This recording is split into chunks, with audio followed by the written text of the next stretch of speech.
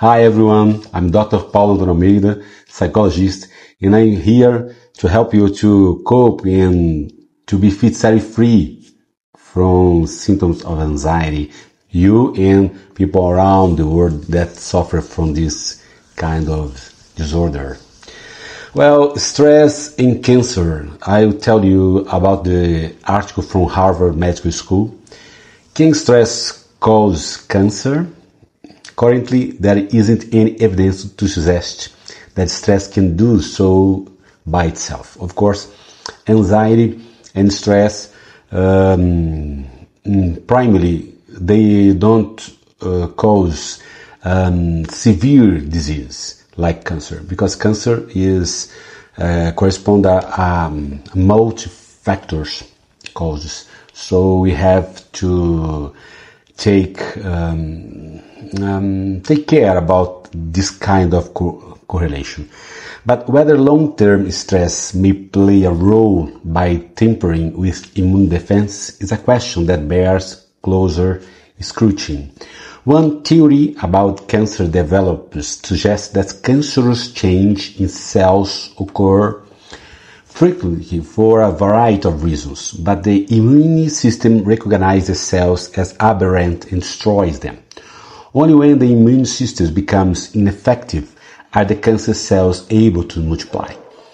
Chronic stress can hamper the immune system, and this might affect the body's ability to head off the uncontrolled proliferation of cancerous cells. So it's important to understand that if you have the preconditions to developing cancer, of course, stress, anxiety, accelerate this kind of problem in your body. What is clear, however, is that stress management can have a role in cancer recovery. A 2005 study of women undergoing breast cancer treatment concluded that a high stress level preceding the cancer diagnosis resulted in a lower physical and emotional quality of life immediately after treatment and even a year later. In another study, women with stage 1 or 2 breast cancer underwent a 10-week program of stress management and relaxation training. Similarly, diagnosed women in a control group were not offered the training. At the end of the study period, research measured the level of stress hormone, cortisol, in each group. Women in the group that received the training had lower cortisol levels.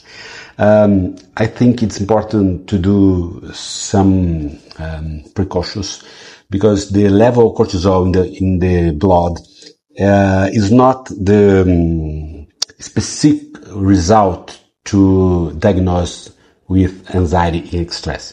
But in this study, they use this kind of measures like indicators, index. But of course, we need the clinical consultation to understand the problem, the correlation between stress and cancer. A small pilot study yielded similarly promising results for men being treated for prostate cancer.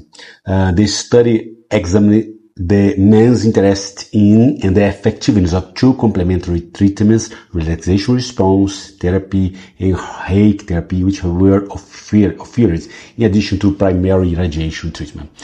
Of course, we have a lot of techniques to treat cancer, but the first most important treatment for anxiety and stress is psychotherapy, because psychotherapy, you could treat the cause, the roots of anxiety, like emotion conflict, the trauma, the problems with your emotion problem with your personal life, your professional life, your family life too. So psychotherapy treat this kind of things is more easy way, a more profound, deep way for you. Researchers found that the men in the study were interested in trying the complementary treatments, and that the treatments had positive outcomes. Patients who were anxious before the radiation treatment were less anxious after receiving one of the complementary treatments, regardless of whether they had a relaxation response therapy or the Reiki therapy. Those who received the relaxation response therapy also show improvement in their sense of emotional well-being. It's important to understand the relaxation response is a lot of process, a wild process with you could do like yoga, Tai Chi Chuan, or I Qigong, or meditation. Mindfulness is the best. And of course, psychotherapy is active the relaxation response. The relaxation response could treat your anxiety and stress, putting your body in your more balanced way, in more calm down, relax during your lifetime. It's important for us not to despair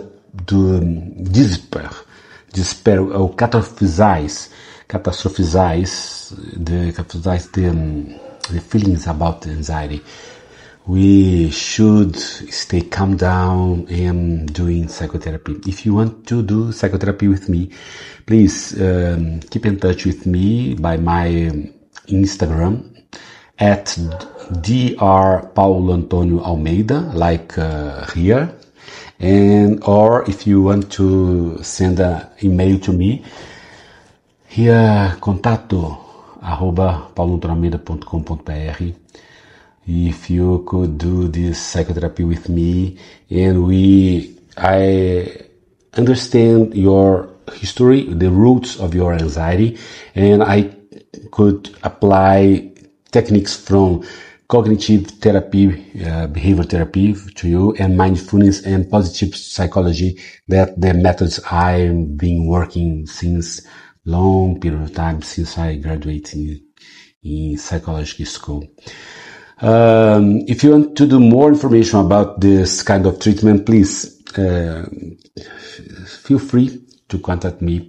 And if you would like this kind of video or content, please subscribe my channel if you want. If you don't subscribe yet, if you haven't subscribed yet.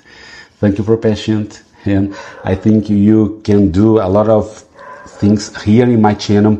I will give you some methods and training and meditation in English too.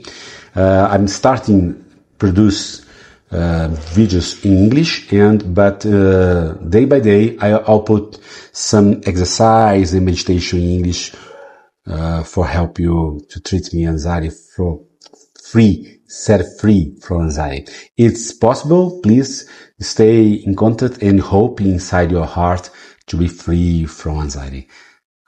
Hugs for you. Ciao, ciao.